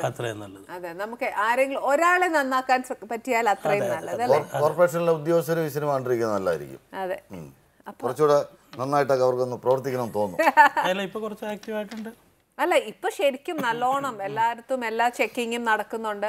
എല്ലാവരും നല്ലതായിട്ട് നോക്കുന്നുണ്ടല്ലോ. കാര്യം വെരി സ്ട്രിക്റ്റ് ആണ്. അതുകൊണ്ട് ഞാൻ അതിനകത്ത് മാത്രമല്ല, ഇത് മനസ്സിലാക്കാത്ത കുറേ ജനങ്ങൾ ഉണ്ടാവും. ഫുഡിലെ നല്ലതും പറയുന്നുണ്ട് നമ്മൾ സിനിമയിൽ. നല്ല ഫുഡ് കൊടുക്കുന്ന ആൾക്കാരെ പറ്റിയും അതിന്റെ നന്മയെ പറ്റിയിട്ടും എല്ലാം പറയുന്നുണ്ട്. രണ്ടും പറയുന്നുണ്ട്. നിയമം കൊണ്ടുവരണം, അതാണ് ശരിക്കും ചെയ്യേണ്ടത്. എന്ന് വെച്ചാൽ ഇതിപ്പോൾ സാറിന് റൈഡ് ഉണ്ടായി കഴിഞ്ഞാൽ ആ ഹോട്ടൽ ഒരാഴ്ചത്തേക്ക് പൂട്ടിയിടും. അത് കഴിയുമ്പോഴത്തേനും എന്തെങ്കിലുമൊക്കെ മിനിക്ക് ചെയ്തിട്ട് വീണ്ടും റീഓപ്പൺ ചെയ്യും. അതാണ് ഇപ്പോൾ സംഭവിച്ചുകൊണ്ടിരിക്കുന്നത്. ഒന്നുകൂടെ ക്ലീൻ ചെയ്ത് പിന്നെ റീഓപ്പൺ ആവും. നിയമം കൊണ്ടുവന്നാൽ എല്ലാവരും അത് പാലിക്കും. നമുക്ക് നല്ല ആഹാരം കഴിക്കാൻ പറ്റും, വൃത്തിയുള്ള ആഹാരം കഴിക്കാൻ പറ്റും. അത്രേ ഉള്ളൂ. ആരോഗ്യമല്ലേ നമുക്ക് ഏറ്റവും അത്യാവശ്യം. നമ്മൾ അധ്വാനിക്കുന്ന കാശ് കൊണ്ട് ഒരുമാതിരി എല്ലാ ആൾക്കാരും ഈ പറഞ്ഞ പോലെ എന്താണ് ഹോട്ടൽസിനെ ഡിപ്പെൻഡ് ചെയ്താണ് ജീവിക്കുന്നത്. വീട്ടിൽ വൈപ്പും കൂടിയൊക്കെ വളരെ കുറഞ്ഞു. ഇപ്പോൾ എന്നെ ഇങ്ങനെ നോക്കി പറയണ്ട, ഞാനുണ്ട്. എനിക്ക് വീട്ടിൽ വെപ്പും കൂടിയൊക്കെ ഉണ്ട്. തന്നെ ഹോട്ടൽ തുടങ്ങിയല്ലോ, എടുത്താ പോരെ ഫുഡ്. അങ്ങനെയൊന്നുമില്ല, വീട്ടിലെല്ലാം വെക്കണ്ടതൊക്കെ വെക്കും. അത് വേറെ ഇത് വേറെ, വീട്ടിൽ വേറെ കാര്യമാ. എന്തൊക്കെ പറഞ്ഞാലും വീട്ടിൽ വെച്ച് കഴിക്കുന്നതാണ് ഒരു ടേസ്റ്റ് അല്ലേ. അത് നടക്കുകയല്ല. നമുക്ക് ഈ ഒരു കൊണ്ടുവരാൻ അങ്ങനെ ആയിരുന്നല്ലോ. എല്ലാം വാങ്ങിച്ച് പൊടിപ്പിച്ചു, മുളക് വാങ്ങിച്ച് പൊടിപ്പിച്ചു, മല്ലി വാങ്ങിച്ച് പൊടിപ്പിച്ചു. ആ ഒരു ടേസ്റ്റ് എൻ്റെ വീട്ടിലിപ്പോഴും അങ്ങനെ തന്നെയാണ്. ആ ഒരു ടേസ്റ്റ് നമുക്ക് പുറത്തുനിന്ന്. പക്ഷെ ഇപ്പോൾ ഉള്ള നേര് പറയട്ടെ, നമ്മൾ എന്നതേലും ഒന്ന് പൊടിപ്പിക്കാൻ കൊടുത്തു കഴിഞ്ഞാണ്ടല്ലോ അത് തന്നെ തിരിച്ചു കിട്ടുകയല്ല. വേറെ എന്നതേലും പൊടിച്ചു തരുന്നത്. അപ്പൊ പിന്നെ നമ്മൾ എന്നാ ചെയ്യും? പച്ചക്കറിയിലൊക്കെ വിഷമെന്നല്ലേ പറയുന്നത്. മൊത്തമാ. ശരിക്കും ഞാൻ പറഞ്ഞല്ലേ, ഞാനൊരു സെന്റൻസ് കേട്ടു. അതായത് നമ്മുടെ ഗോപാലകൃഷ്ണൻ സാറ് പറഞ്ഞത്, അദ്ദേഹം അവിടെ വർക്ക് ചെയ്തുകൊണ്ട് എങ്ങനെ ആ പെസ്റ്റിസൈഡ്സിനെ കളയാം എന്നുള്ളത് അദ്ദേഹം പറയുന്ന ഈ സ്കിന്ന് കളയുന്നത് പോയിട്ട് ബാക്കി എല്ലാം സോപ്പ് വെള്ളത്തിൽ കഴുകി കളയണം എന്നാണ് പറയുന്നത്. 3-4 വെള്ളം. എന്നാൽ അതിൻ്റെ 80% to 90% പെസ്റ്റിസൈഡ്സ് പോകും എന്നാ പറയാ. പിന്നെ ബോയിൽ ചെയ്ത് ആവി കൂടെ ബാക്കി പോകും എന്നാണ് അദ്ദേഹം പറയുന്നത്. ഈ തമിഴ്നാട്ടിൽ നിന്ന് വരുന്ന ഈ കരിക്കില്ലേ, അതിൽ വരെ എന്തോ ഇഞ്ചക്ട് ചെയ്യുന്ന പറയുന്നത്. ആ സ്ഥിതിയായി. കരിക്കിലുമല്ല, തെങ്ങില്. ഇത് പെട്ടെന്ന് വളരാൻ വേണ്ടിയിട്ട് തെങ്ങിൽ എന്തോ ഒരു ഇഞ്ചക്ഷൻ ഉണ്ട്. അയ്യോ, അപ്പൊ ഒന്നും തിന്നാൻ മേലാത്തൊരു അതാണ് വെള്ളം ഉണ്ടാവാൻ വേണ്ടി ചെയ്യുന്ന ഒരു മരുന്നാ അല്ലേ. അതുപോലെ പുറത്തുനിന്ന് വരുന്ന കോഴി എല്ലാം അത് തന്നെ. അതപ്പോ ബൈജുവേട്ടൻ പറഞ്ഞാണ് ഏറ്റവും നല്ലത്. വീട്ടില് ഉള്ളത് ഒരു കഞ്ഞിയും പയറും വന്നേലും കഞ്ഞിയും പയറും കുടിക്കാൻ പറ്റുമോ? അത് പറ്റിയല്ല. പക്ഷെ എന്നാൽ ആരോഗ്യം. വേറെ കാര്യം, ഈ നമ്മൾ ഈ പച്ചക്കറി എന്ന് പറയുന്നത് ഈ നമുക്ക് വീട്ടിൽ പച്ചക്കറി ഒന്നും ഉണ്ടാക്കാനുള്ള സാഹചര്യമില്ല. പുറത്തുനിന്ന് വാങ്ങിക്കാൻ പറ്റുള്ളൂ. കറക്റ്റ്. അത് ഇപ്പം ഈച്ച ഇരിക്കുന്ന പച്ചക്കറി നോക്കി വേണം മേടിക്കാൻ. അതിനകത്ത് പെസ്റ്റിസൈഡ് ഇല്ല എന്ന് വിചാരിക്കും. പെട്ടെന്ന് അഴുകുന്ന പച്ചക്കറി നോക്കി വേണം വാങ്ങിക്കാൻ. സത്യം, അത് പ്യുവറാണ്. അഴുകാത്തത് എത്രയോ ദിവസം ഇരിക്കുവേ, അതിനകത്ത് പെസ്റ്റിസൈഡ് ഉണ്ടെന്ന് ഉറപ്പാ. ആപ്പിള് ചീത്താവുമല്ലോ നമ്മള് വീട്ടിൽ മേടിച്ചു വെച്ചാൽ. ഫ്ലാറ്റില് 2 മാസം കഴിഞ്ഞ് ചെന്ന് നോക്കി അതേപോലെ തന്നെ ഇരിപ്പുണ്ടല്ലേ. ഒരു കുഴപ്പമില്ല, അതേപോലെ തന്നെ ഇരിപ്പുണ്ട്. അപ്പൊ അതിനകത്ത് ഉറപ്പായിട്ടും വാക്സിൻ എല്ലാ കാര്യങ്ങളും ഉണ്ട്. നമ്മളിത് എവിടം വരെ പ്രതികരിക്കാനാ? ഒന്നും നടക്കുകയല്ല. പ്രതികരിച്ചാൽ നമ്മൾ അങ്ങനെ വിചാരിക്കുന്നുണ്ട്. നമ്മൾ പ്രതികരിച്ച് നോക്കിയാൽ എല്ലാം നടക്കും. നടക്കട്ടെ, അതാണ് ഇപ്പൊ ആവശ്യം. ഓക്കെ, ബൈജുവേട്ടൻ ബേസിക്കലി ഭയങ്കര ഷോർട്ട് ടെമ്പേർഡാന്ന് കേട്ടിട്ടുണ്ട്. ആന്നോ? ആന്നോ? ഞാൻ ശരിക്കും പാവാണ്. ആൾക്കാർക്ക് അറിയില്ല, പുറത്തുനിന്ന് നോക്കുന്നവർക്കാണ് ഭീകരനായിട്ട് തോന്നും. എന്നോട് എന്താ പറയാ, ഞാൻ ഇങ്ങനെ വന്ന് പറയുമ്പോഴത്തേക്ക് അരിശം അങ്ങ് പെട്ടെന്നാ വരുന്നേന്നൊക്കെ പറയാം. ഇഷ്ടമല്ലാത്ത എന്തെങ്കിലും കണ്ടു കഴിഞ്ഞാലേ ചെറുതായിട്ട് പ്രതികരിക്കും. ഒച്ച കുറച്ച് ഇങ്ങനെ പറയും. ആവശ്യമില്ലാത്ത കാര്യങ്ങൾ പറയരുത് കേട്ടോ. അത്രേ വരത്തുള്ളൂ അല്ലേ? അതിലെല്ലാം ഉണ്ട്. ഇതിനെയാണ് ഈ ആൾക്കാർ ഇങ്ങനെ പറഞ്ഞോണ്ടിരിക്കുന്നത് അല്ലേ? എന്നോട് എല്ലാവരും വന്നു പറഞ്ഞു. ഞാൻ പറഞ്ഞു ഞാനിതുവരെ ബൈജുവേട്ടനെ അങ്ങനെ കണ്ടിട്ടില്ല, ഈ ഷോർട്ട് ടെമ്പേർഡായിട്ടൊന്നും കണ്ടിട്ടില്ല. പിന്നെ എന്നേലും തെറ്റ് കണ്ടു കഴിഞ്ഞാൽ പിന്നെ ഏത് മനുഷ്യനാണ് റിയാക്ട് ചെയ്താത്ത, അതുകൊണ്ട് റിയാക്ട് ചെയ്തിട്ടുണ്ടാവും. ഞാൻ തിരുത്തി, തെറ്റൊന്നുമില്ലല്ലോ. നന്നായി പറഞ്ഞത്. അത്രേ ഉള്ളൂ. നിങ്ങളെ പോലെ ഒരു 5-6 പേര് പറയുമ്പോഴാണ് നമ്മുടെ ശക്തി വർദ്ധിക്കുന്നത്. പ്രതികരിക്കുന്ന യുവത്വം അത് എന്തറിയോ, ഉള്ളതുപോലെ നമുക്ക് ഇല്ലാത്ത കാര്യം പറയണ്ടല്ലോ, കേൾക്കാത്ത കാര്യം കാണാത്ത കാര്യം പറയേണ്ട കാര്യമൊന്നുമില്ലല്ലോ. ഉള്ളത് ഞങ്ങൾ കണ്ടിട്ടില്ല, നിങ്ങൾ കണ്ടെങ്കിൽ ഓക്കെ, അത്ര തന്നെ. ഇല്ല എന്ന് ഞങ്ങൾ തർക്കിച്ചു. സമ്മതിച്ചേ, പ്രേക്ഷകർ മുഴുവൻ കാണുവാന്നേ. ഇനി എവിടെയെങ്കിലും ഒച്ച വെക്കുന്ന ആരെങ്കിലും കണ്ട സംഭവമേ ഇല്ല, ഒച്ച വയ്ക്കാതെയാണ് പറയുന്നത്. അതല്ലേ ഞാൻ നേരത്തെ പറഞ്ഞില്ലേ? അതൊക്കെ പറയും. വേറൊരാൾ കേൾക്കാത്ത രീതിയിൽ അയാൾ മാത്രം കേട്ടാ പോരെ, മറ്റുള്ളവരെ കേൾപ്പിക്കേണ്ട കാര്യമില്ലല്ലോ. ഷോ ഓഫ് ഒന്നുമില്ല, ഒന്നുമില്ല. അപ്പൊ ഈ പറയുന്നൊക്കെ വെറും നുണയാ. പഴയ കാര്യങ്ങളൊക്കെ ആയിരിക്കും പറയുന്നത്. അപ്പൊ പഴയതുണ്ടായിരുന്നു, ഭയങ്കരമായിട്ട് മെച്ചുറായില്ലേ, പ്രായമൊക്കെ ആയില്ലേ? എവിടെ പ്രായമായി? ബൈജുവിന്റെ സ്റ്റിൽ എവർഗ്രീൻ ആണെന്ന് എല്ലാരും പറയുന്നത്. പിന്നെ അങ്ങനെ ഇരിക്കട്ടെ അല്ലേ? വിശേഷമൊക്കെ കേൾക്കട്ടെ, പട്ടാഭിരാമന്റെ വിശേഷമൊക്കെ കേൾക്കട്ടെ. മ്യൂസിക് MJ ചന്ദ്രനാണ്, കൈതപ്പുറം സാറാണ് എഴുതിയിരിക്കുന്നത്. MJയും കൈതപ്പുറം സാറും തമ്മിലൊരു 10 വർഷത്തിന് ശേഷം ഒരുമിച്ചിരിക്കുന്നതാണ്. അല്ല, ഒരു പാട്ട് ഭയങ്കര ഹിറ്റായിട്ടുണ്ട്, ഉണ്ണി ഗണപതി എന്ന് പറഞ്ഞിട്ടുള്ള പാട്ട്. ഓക്കെ സർ, ശരിക്കും ജയറാമേട്ടനെ നമ്മുടെ നായകനാക്കി എടുക്കുമ്പോൾ പണ്ട് രാജസേനൻ സാറായിരുന്നു അങ്ങനെ ജയറാമേട്ടനെ സ്ഥിരം നായകനാക്കി ഫിലിം എടുത്തോണ്ട്. ഇപ്പം എനിക്ക് തോന്നുന്നു സാറാന്ന് തോന്നുന്നു ശരിക്കും പറഞ്ഞാൽ ജയറാമേട്ടനെ ഇപ്പം ഏറ്റെടുത്തിരിക്കുന്നത്. അത് നല്ലൊരു സാറുമായിട്ടുള്ള ഒരു വേവ് ലെങ്ത്തിന്റെ പറയുന്ന കാര്യങ്ങൾ പെട്ടെന്ന് അങ്ങനെ ഒരു കെമിസ്ട്രി ഉണ്ട്, പെട്ടെന്ന് കാര്യങ്ങൾ സംസാരിക്കാനും. പിന്നെ ജയറാമേട്ടന് ഭയങ്കര ടെക്നിക്കലി നോളജുള്ള ആളാണല്ലോ. ഭയങ്കര മലയാളത്തിലെ ഭയങ്കര ലെജൻഡറി ആയിട്ടുള്ള ഡയറക്ടേഴ്സിൻ്റെ കൂടെ, പത്മരാജൻ, ഭരതൻ മുതൽ മലയാളത്തിലെ എല്ലാ ലെജൻഡ് ഡയറക്ടേഴ്സിൻ്റെ കൂടെയും വർക്ക് ചെയ്ത ഒരാളാണല്ലോ. അപ്പോൾ അങ്ങനെ ഒരാളോടൊപ്പം വർക്ക് ചെയ്യാൻ പറ്റുന്ന ഒരു ഭാഗ്യം തന്നെയാണ്. ഓക്കെ സർ, ശരിക്കും മിനി സ്ക്രീനിൽ വർക്ക് ചെയ്തിട്ടുണ്ട്, at the same time you work in the big screen. അതെ അതെ. അപ്പോൾ ആ ഒരു ഡിഫറൻസ് സാറിന് അങ്ങനെ വലുതായിട്ട് ഫീൽ ചെയ്യുന്നുണ്ടോ, അതോ ഏതിൽ വർക്ക് ചെയ്യുമ്പോൾ which you feel more comfort? അല്ല, സിനിമയാണ് മറ്റേത്, രണ്ട് എക്സ്ട്രീം, രണ്ട് ഫീൽഡാണ്. സിനിമ എന്ന് പറയുന്ന ഒരു കാശ് കൊടുക്കാണ്ട് വീട്ടിലിരുന്ന് കാണുന്നു, ഇത് കാശ് കൊടുത്ത് തിയേറ്ററിൽ പോയി കാണുന്നു. അല്ല, വിഷ്വൽ അല്ലല്ലോ. സിനിമ എന്ന് പറയുന്നത് വിഷ്വലാണ്, മൊത്തം വിഷ്വലിയാണ്. നമ്മളിപ്പോൾ ഈ പട്ടാഭിരാമനിൽ പറഞ്ഞിരിക്കുന്നത് നമ്മൾ ഈ ഫുഡിൻ്റെ കാര്യങ്ങളോ അല്ലെങ്കിൽ അതിൽ വിഷമുണ്ട് ഇതിലോട്ട് നമ്മൾ എത്ര പറഞ്ഞാലും വായിച്ചാലും മനസ്സിലാവില്ല. ഇത് വിഷ്വലി നമ്മൾ കാണിച്ചു കൊടുക്കുമ്പോൾ ഇമ്പാക്റ്റ് ഉണ്ടാവും. ടെലിവിഷൻ എന്ന് പറയുന്നത് കൂടുതലും ഡയലോഗ് ഓറിയന്റഡ് ആയിട്ടുള്ളൊരു സംഭവമാണ്. മിനി സ്ക്രീനിൽ ചെയ്യുമ്പോഴും ഇതേപോലെ എന്തെങ്കിലും മെസ്സേജസ് കൊടുക്കാൻ സാർ ശ്രമിക്കുന്നുണ്ട്? അല്ല, ഞാൻ ഈ മെസ്സേജ് കൊടുക്കാൻ വേണ്ടിയിട്ടാണ് സിനിമ ചെയ്യുന്നതെന്ന് വിശ്വസിക്കാത്ത ഒരാളാണ്. സിനിമയ്ക്ക് മെസ്സേജ്, എൻ്റർടൈൻമെൻറ്റ്, സിനിമയാണ് അതിനൊരു മാറ്റർ പറയാൻ വേണ്ടിയ ഒരു എൻ്റർടൈൻമെൻറ്റാണ്. ഇത് ഈ ഇങ്ങനൊരു സബ്ജക്റ്റ് പറയണമെന്ന് വിചാരിച്ചാണ്, ഇപ്പോഴത്തെ ഒരു കാലഘട്ടത്തിൽ ഇത് പറയണമെന്ന് വിചാരിച്ചാണ്. അപ്പോൾ അതിൻ്റെ എല്ലാ വിക്ടിം ഞാൻ സഹിതമുള്ള ആൾക്കാർ അത് അനുഭവിച്ചിട്ടുള്ളതാണ്. അതുകൊണ്ട് ഇപ്പോൾ ഞാൻ ട്രാൻസ്പ്ലാന്റ് ചെയ്തിട്ടുണ്ട്, റീനൽ ട്രാൻസ്പ്ലാന്റ് ചെയ്തിട്ടുണ്ട്. 12 വർഷമായി. കിഡ്നി മാറ്റി വെച്ചിട്ടുണ്ട് 26ാമത്തെ വയസ്സിൽ. അപ്പോൾ ഞാൻ മദ്യപിച്ചിട്ടില്ല, പുകവലിക്കത്തില്ല, ഒരിതുമില്ല. പക്ഷെ നമ്മൾ 15ാമത്തെ വയസ്സ് മുതൽ സിനിമയിൽ വർക്ക് ചെയ്യുന്നതാണ്. കംപ്ലീറ്റ് ഫുഡ് പുറത്തുനിന്നാണ് കഴിക്കുന്നത്. അപ്പോൾ എനിക്കെങ്ങനെ ഇത് വന്നു, എനിക്കൊരു വിശ്വാസമില്ല. എനിക്ക് BP വരുന്നു, ഭയങ്കരമായിട്ട് BP വരുന്നു. ഞാൻ വളരെ സ്കെൽറ്റായിരുന്നു, എനിക്ക് കൊളസ്ട്രോൾ ഉണ്ടാകുന്നു. അപ്പോൾ ഇത് നമ്മൾ പല ഡോക്ടർമാരുമായിട്ട് ചർച്ച ചെയ്തപ്പോൾ നമുക്ക് എങ്ങനെയാണ് ഈ അസുഖം വന്നതിൻ്റെ ഒരു ഇത് കിട്ടിയല്ലോ. അപ്പോൾ അന്ന് തൊട്ടേ എൻ്റെ മനസ്സിൽ കിടക്കുന്നൊരു സാധനമാണ് 100% ഇത് ഫുഡിൽ നിന്ന് വരുന്നതാണ്. പിന്നെ പലർക്കും ഇത് നിങ്ങളുടെ ശരീരം ഇങ്ങനെ തന്നെ അത് ഉൽപ്പാദിപ്പിച്ചു. പക്ഷെ അതൊക്കെ എന്താണ് നമ്മൾ മൊത്തം ഈ 15 വയസ്സോളം നമ്മളൊരു ഹിസ്റ്ററി എടുത്തു വെച്ച് പരിശോധിക്കുമ്പോൾ എന്തുകൊണ്ട് ഇങ്ങനൊരു അസുഖം വന്നത് നമുക്ക് മനസ്സിലായി. അതേപോലെ എൻ്റെ തന്നെ ഒരു 5 വയസ്സുള്ള എൻ്റെ ഫാമിലിയിലുള്ള കുട്ടി ക്യാൻസർ വന്ന് മരിച്ചിട്ടുണ്ട്. അപ്പോൾ അത് ഞങ്ങൾക്കെല്ലാം ഭയങ്കര ഇഷ്ടമുള്ള, ഭയങ്കര സ്മാർട്ടായിട്ടുള്ളൊരു കൊച്ചാണ്. പ്രതീക്ഷിക്കാതെ അവൻ അസുഖം മാറിയെന്ന് വിചാരിച്ച് ഡിസ്ചാർജ് ചെയ്ത് ഇങ്ങോട്ട് കൊണ്ടുവരുന്ന പിറ്റേ ദിവസം വിളിക്കുന്നു മരിച്ചു എന്ന് പറഞ്ഞിട്ടാണ്. അപ്പോൾ അതൊക്കെ നമ്മുടെ മനസ്സിലിങ്ങനെ കിടക്കുന്നുണ്ട്. പക്ഷേ അത് ഒരു കഥയായിട്ടൊന്നും പറഞ്ഞ ആൾക്കാർ അത് തിയേറ്ററിൽ കയറത്തില്ല, കാണത്തില്ല. പക്ഷേ ഒരു നല്ല സസ്പെൻസ് ത്രില്ലർ ഹ്യൂമറിൽ പറയുന്നൊരു കഥ കിട്ടിയപ്പോൾ അതിനകത്തേക്ക് കൃത്യമായിട്ട് ഈ മാറ്ററും കൂടെ കണക്ട് ചെയ്തതാണ്. ഇത് ഭയങ്കര സീരിയസ് ആണ്, പക്ഷേ ഭയങ്കര ഹ്യൂമറിലാണ് പറയുന്നത്. നമ്മളിങ്ങനത്തെ കാര്യങ്ങളൊക്കെ ഭയങ്കര തമാശയായിട്ടാണ് പറയുന്നത്. ബൈച്ചറിൻ്റെ ക്യാരക്ടറൊക്കെ ഭയങ്കര തമാശയിലാണ് പല കാര്യങ്ങളും ഡീൽ ചെയ്യുന്നത്. പക്ഷേ എൻഡ് ഓഫ് ദി ഡേ വരുമ്പോൾ അതെന്താണെന്ന് നമ്മൾ എന്താണെന്ന് പറയുന്നുണ്ട്. എൻ്റെ കഥാപാത്രം എന്ന് പറയുന്നത് ഞാൻ ചെയ്ത് കൂട്ടിയതിൻ്റെ ഫലം ഞാൻ അവസാനം അനുഭവിക്കുകയാണ്. ബൈച്ചറിന് ഇതുവരെ ചെയ്ത കഥാപാത്രങ്ങളിൽ നിന്ന് വളരെ വ്യത്യസ്തമുള്ള ക്യാരക്ടർ. ബൈജുവിൻ്റെ ഒരു 3 റേഞ്ച് കാണിക്കുന്നുണ്ട് കഥയിൽ. ഭയങ്കര അടിച്ചു പൊളിച്ചുള്ളതും കുറച്ച് നെഗറ്റീവ് ടച്ച് ഉള്ളതും കഴിഞ്ഞിട്ട് വേറൊരു അവസ്ഥ കൂടി കാണിക്കുന്നുണ്ട്.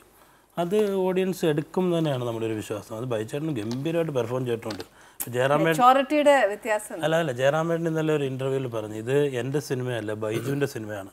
ഇപ്പോൾ ഈ സിനിമ കണ്ടിട്ട് നിങ്ങൾ പറയും പറഞ്ഞു ഈ സിനിമ അതായത് ഈ സിനിമ കണ്ടിട്ട് നിങ്ങൾ പറയും ജയറാമിൻ്റെ പടത്തിൽ ബൈജു ആണ് സ്കോർ ചെയ്തിരിക്കുന്നത്. അത് ആ കഥാപാത്രത്തിൻ്റെ വലിപ്പം മാത്രമല്ല, ബൈജുവിൻ്റെ ഒരു പെർഫോമൻസ് കൊണ്ടാണ്. ബൈജുവിന് ആ ക്യാരക്ടറിനോട് കാണിച്ച ഒരു അർപ്പണബോധം കൊണ്ടാണെന്ന് ഇന്നലെ ഒരു ചാനലിൽ കൊടുത്ത ഇൻ്റർവ്യൂവിൽ ജയറാമേട്ടൻ പറഞ്ഞു. അത് ഈ സിനിമയിൽ കാണുന്ന ആൾക്കാർക്ക് അത് ഫീൽ ചെയ്യുന്ന ഒരു എലമെന്റ് തന്നെ ആയിരിക്കും. ശരിക്കും ബൈജുവേട്ടനാണ് ഈ ഫിലിമിൽ ഏറ്റവും സ്കോർ ചെയ്തിരിക്കുന്നത്. തീർച്ചയായിട്ടും ബൈജുവേട്ട. അപ്പോൾ നെക്സ്റ്റ് ഒരു സ്റ്റേറ്റ് അവാർഡ്, ഒരു നാഷണൽ അവാർഡ് ഓരോരുത്തർ അവരവരുടെ കഥാപാത്രങ്ങൾ ചെയ്യുന്നുള്ളൂ. അല്ല ഇതിനകത്ത് പ്രത്യേകിച്ച് സ്കോർ സിനിമയാണ് സ്കോർ ചെയ്യേണ്ടത്, അല്ല ഒരു കഥാപാത്രം ചെയ്യുന്ന ഒരു ക്യാരക്ടർ ഏറ്റവും സക്സസ് ആണെന്ന് ഒരു തേർഡ് പേഴ്സൺ പറയുമ്പോൾ നമുക്ക് നല്ലൊരു അപ്രിസിയേഷനും ഒരു തൃപ്തി ഉണ്ടാവും. ഒരു നടനെ സംബന്ധിച്ചിടത്തോളം ഒരു കഥാപാത്രം എത്രത്തോളം ഭംഗിയാക്കാൻ പറ്റുമോ അത്രത്തോളം ഭംഗിയാക്കുക എന്നുള്ളതാണ് നമ്മുടെ കഴിവ്. നമ്മുടെ കഴിവല്ല, നമ്മുടെ കടമ. അതെ, കറക്റ്റ് ആണ്. അതിനപ്പുറം പ്രേക്ഷകർ ഇത് കാണണം. ഇത് ആൾക്കാർ കണ്ടാൽ മാത്രമേ ചെയ്തിരിക്കുന്ന ആൾക്കാർക്കും അതിൻ്റെ ഒരു ഇപ്പം ലൂസിഫറിനെ പറ്റിയിട്ട് സംസാരിച്ചു. ലൂസിഫർ അത്ര ആൾക്കാരുടെ ഇടയിലേക്ക് എത്തിയോണ്ടാണ് ആ ക്യാരക്ടർ ശ്രദ്ധിക്കപ്പെട്ടത്. തീർച്ചയായിട്ടും. അതേപോലെ കൂടുതൽ ആൾക്കാർ ഈ സിനിമയിലേക്ക് കാണണം. ഇനി എത്ര നല്ല സിനിമയാണെങ്കിലും പടം ഹിറ്റായില്ലെങ്കിൽ അതുകൊണ്ട് ഒരു പ്രയോജനമില്ല. ഞങ്ങൾ പറയുന്നത് ഈ സിനിമ നിങ്ങൾക്ക് ഒരിക്കലും നിരാശപ്പെടുത്തില്ല എന്ന് ഞങ്ങൾ ഉറപ്പ് പറയുന്നുണ്ട്. ഒരു പ്രാവശ്യം ഈ സിനിമ ഒന്ന് കണ്ടു നോക്കാം. നല്ല ട്രീറ്റ്മെന്റ് ആണ് കേട്ടോ. ഓക്കെ. ബൈജുവേട്ടൻ ശരിക്കും 12 വയസ്സിൽ ബൈജുവേട്ടൻ്റെ കരിയർ സ്റ്റാർട്ട് ചെയ്തു. എന്നെ 12 വയസ്സിൽ വിടൂല. ബൈജുവേട്ടൻ്റെ എയിം എന്തെങ്കിലും ഉണ്ടായിരുന്ന? ഒരു എയിമും ഇല്ലായിരുന്നു ലൈഫിൽ. ഒന്നും ആവണമെന്ന് ചുമ്മാ എന്തോ സിനിമയിൽ 12 വയസ്സിൽ അല്ല അങ്ങനെയല്ല. ഞാൻ പിന്നെ ജീവിതത്തിൽ ഒരു SI ആവണമെന്ന് ആഗ്രഹിച്ച ആളാണ്. അത് കുറച്ച് എൻ്റെ സ്വഭാവമായിട്ടൊക്കെ ചേരും. അപ്പം അന്ന് SI ആയിട്ട് കയറിയിരുന്നെങ്കിൽ ഇപ്പം ഞാനൊരു SP ഒക്കെ ആയേനെ. പിന്നെ അതിന് വേണ്ടി ശ്രമിച്ചില്ലായിരുന്നു? അതിന് ഡിഗ്രി വേണ്ടേ? അത് ശരി. അപ്പോൾ പഠിക്കാൻ ഉദ്ദേശിച്ചില്ലായിരുന്നോ? നമ്മൾ സിനിമയിൽ 12 വയസ്സപ്പോൾ കയറി കഴിഞ്ഞല്ലോ. നമ്മുടെ വിചാരം അപ്പം നമ്മുടെ വിചാരം എന്ന് പറഞ്ഞാൽ നമ്മൾ ഭയങ്കര സ്റ്റാറായിട്ടൊക്കെ പോകുന്നില്ലേ. ഈ പഠിക്കുന്നത് എന്തിനാണ്? ജോലി കിട്ടാൻ വേണ്ടിയിട്ടല്ലേ പഠിക്കുന്നത്. അപ്പോൾ ഒരു ജോലി കിട്ടിക്കഴിഞ്ഞാൽ പിന്നെ എന്തിനാണ് പഠിക്കുന്നത്? അല്ലേ? ഒരുപാട് സിനിമയിൽ SI ആയിട്ട് അഭിനയിച്ചു. ഒരുപാട്. ഞാൻ ചോദിക്കുന്നത് ശരിക്കും ആ ഒരു ഏജിലൊക്കെ നമ്മൾ സിനിമയെ വന്നേച്ച് 12 വയസ്സ് ഇനി പറയുന്നില്ല, ആ ഒരു ഏജിലൊക്കെ സിനിമ വന്നിട്ട് ശരിക്കും നമ്മുടെ ലൈഫ് ഫിലിമിലായി പോയി, അല്ലെങ്കിൽ നമ്മുടെ എയിം എത്താൻ സാധിച്ചു പോയില്ല എന്നൊരു എന്തെങ്കിലും റിഗ്രറ്റ് അതൊക്കെ ഇടയ്ക്കൊക്കെ തോന്നിയിട്ടുണ്ട്. സിനിമ കുറയുമ്പോൾ അങ്ങനെ തോന്നും, വേണ്ടായിരുന്നു, ഇത് വേറെ എന്തെങ്കിലും പണിക്ക് പോയാൽ മതിയായിരുന്നു എന്നൊക്കെ തോന്നിയിട്ടുണ്ട്. അപ്പൊ ഇടയ്ക്ക് ഞാനൊരു കാര്യം പറ്റേ, ബൈജുവേട്ടൻ കുറേ ഫിലിം ചെയ്യാതിരുന്നു, ഒരു നല്ലൊരു ഗ്യാപ്പ് ഇടയ്ക്ക്. ചെയ്യാതിരുന്നതല്ല, കിട്ടാഞ്ഞിട്ടാണ്. അതുകൊണ്ട് ചെയ്യാതെ ആരെങ്കിലും സിനിമ കിട്ടിയിട്ട് അഭിനയിക്കാതിരിക്കും. അല്ല, ഒരു ഗ്യാപ്പ് വന്നു. അപ്പം ഞാൻ വിചാരിച്ചു ചിലപ്പോൾ ഒരു ചേഞ്ചിനോ അല്ലെങ്കിൽ ഒരു മാറ്റത്തിനോ അങ്ങനെയൊക്കെ മാറി നിൽക്കുന്ന ഒരു ഇഷ്ടം പോലെ. ഞാൻ ഇവിടെ ആയിരുന്നു, ഞാൻ ഓസ്ട്രേലിയയിൽ പോയിരുന്നു, അഭിനയം പഠിക്കാൻ പോയിരുന്നു 4 വർഷം. ബൈജുവേട്ട സീരിയസ് ആയിട്ട് ചോദിക്കുമ്പോൾ എന്നേലൊക്കെ ചളു പറയല്ലോ കേട്ടോ. എന്നതാ പറയുന്നത്? അതെ, 3 വർഷം സിനിമ ഇല്ലായിരുന്നു. ബൈജുവേട്ട ശരിക്കും സീരിയൽസ് വർക്ക് ചെയ്യാൻ പണ്ട് അഭിനയിച്ചിട്ടുണ്ട്. പിന്നെ ഓഫേഴ്സ് വന്നിട്ടില്ല. ഇപ്പം ഇഷ്ടംപോലെ ആൾക്കാരില്ലേ സീരിയലൊക്കെ അഭിനയിക്കാനായിട്ട്. അപ്പാർട്ട് ഫ്രം ദാറ്റ് നമ്മളൊരു ആക്ടേഴ്സ് ആണ്. അല്ല, ഇപ്പൊ സിനിമ ഉള്ളതുകൊണ്ട് സീരിയൽ അഭിനയിക്കേണ്ട കാര്യമില്ല. ഇപ്പൊ നാളെ ഒരു സമയത്ത് സിനിമ ഇല്ലാണ്ടായ അഭിനയിക്കും. അപ്പൊ അല്ലാതെ ഈ സിനിമ ചെയ്യത്തുള്ളൂ അങ്ങനെയൊന്നും ഇല്ല. ഇപ്പൊ സിനിമ ഉള്ളതുകൊണ്ട് സിനിമ മാത്രമേ. ഇപ്പൊ സിനിമ ഉള്ളതുകൊണ്ടല്ല, ഇപ്പൊ നേരെ ഇല്ലെന്ന് പറ. അതല്ലേ സത്യം. നേരം ഇല്ലെങ്കിൽ പിന്നെ ഇവിടെ വന്നിരിക്കാൻ പറ്റുമായിരുന്നു. ബൈജുവേട്ടാ ഒരു കാര്യം ചോദിച്ചേ, ശരിക്കും ഒരു റോൾ മോഡലായിട്ട് ബൈജുവിന്റെ മനസ്സിലാരെങ്കിലുണ്ട്? ആരുമില്ല, ഞാൻ തന്നെയാണ് എൻ്റെ റോൾ. കുഞ്ഞുനാൾ മുതൽ ഇപ്പൊ ജെയിൻ സാറിനെ ഭയങ്കര ഇഷ്ടമാണെന്ന് പറഞ്ഞു. പക്ഷെ നമ്മൾ ആരെങ്കിലും ഇൻസ്പയർഡ് ആവത്തില്ലേ നമ്മുടെ ലൈഫിൽ? എനിക്ക് അങ്ങനെ തോന്നിയിട്ടില്ല, സത്യമാണ് ഞാൻ പറഞ്ഞത്. ഒരാള് പോലും. അപ്പൊ ബൈജുവിന്റെ 12-ാം വയസ്സിൽ തുടങ്ങിയ യാത്രയിൽ ഒരുപാട് ഫ്രണ്ട്സ് വന്നിട്ടുണ്ട്.